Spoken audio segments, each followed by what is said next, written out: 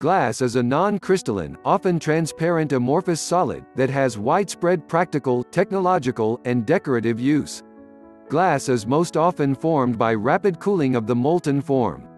The most familiar, and historically the oldest, types of manufactured glass are silicate glasses based on the chemical compound silica with as the primary constituent of sand.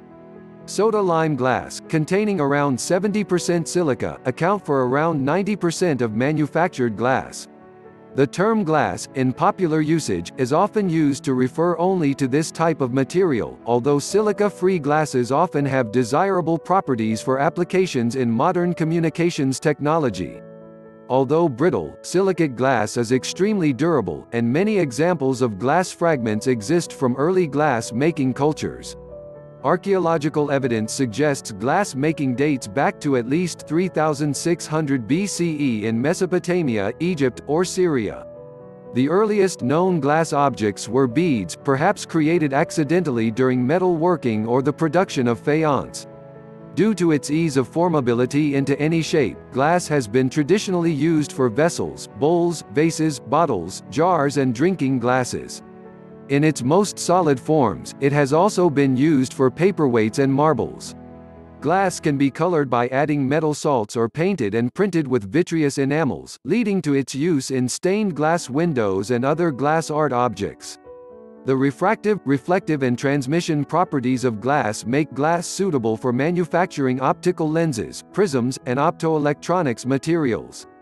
Extruded glass fibers have application as optical fibers in communications networks, thermal insulating material when matted as glass wool so as to trap air, or in fiberglass. Glass is an amorphous solid. Although the atomic scale structure of glass shares characteristics of the structure of a supercooled liquid, glass exhibits all the mechanical properties of a solid. The notion that glass flows to an appreciable extent over extended periods of time is not supported by empirical research or theoretical analysis. Glass is sometimes considered to be a liquid due to its lack of a first-order phase transition where certain thermodynamic variables such as volume, entropy and enthalpy are discontinuous through the glass transition range. The glass transition may be described as analogous to a second-order phase transition where the intensive thermodynamic variables such as the thermal expansivity and heat capacity are discontinuous.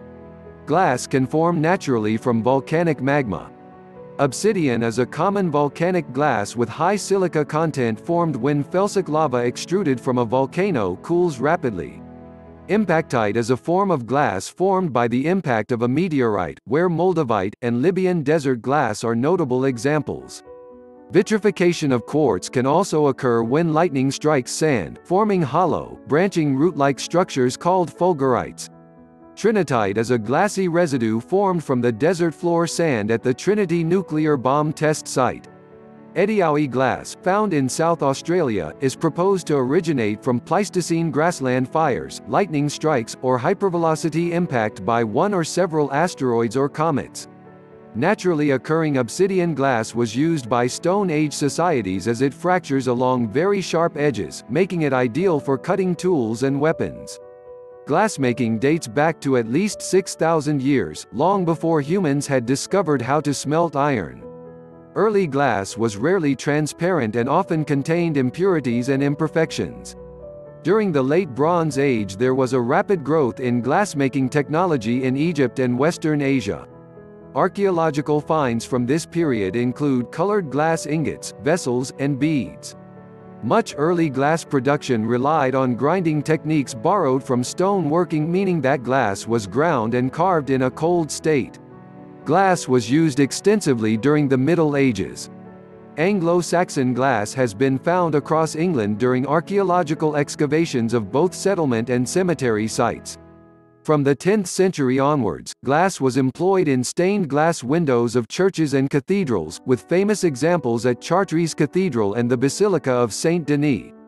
By the 14th century, architects were designing buildings with walls of stained glass such as Sainte-Chapelle and the Gloucester Cathedral.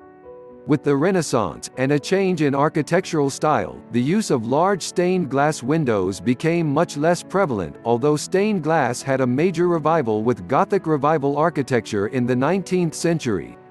During the 13th century, the island of Murano, Venice, became a center for glass making, building on medieval techniques to produce colorful ornamental pieces in large quantities.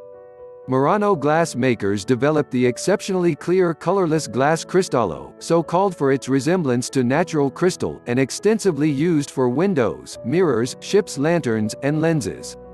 Ornamental glass objects became an important art medium during the Art Nouveau period in the late 19th century.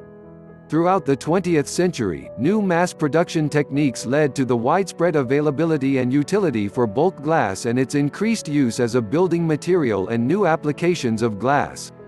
In the 1920s, a mold etch process was developed, in which art was etched directly into the mold, so that each cast piece emerged from the mold with the image already on the surface of the glass. This reduced manufacturing costs and, combined with a wider use of colored glass, led to cheap glassware in the 1930s. In the 1950s, Pilkington Broders developed the float glass process, producing high-quality distortion-free flat sheets of glass by floating on molten tin. Modern multi-story buildings are frequently constructed with curtain walls made almost entirely of glass. Similarly, laminated glass has been widely applied to vehicles for windscreens. Optical glass for spectacles has been used since the Middle Ages. The production of lenses has become increasingly proficient, aiding astronomers as well as having other application in medicine and science. In the 21st century, glass manufacturers have developed different brands of chemically strengthened glass for widespread application in touchscreens for smartphones, tablet computers, and many other types of information appliances.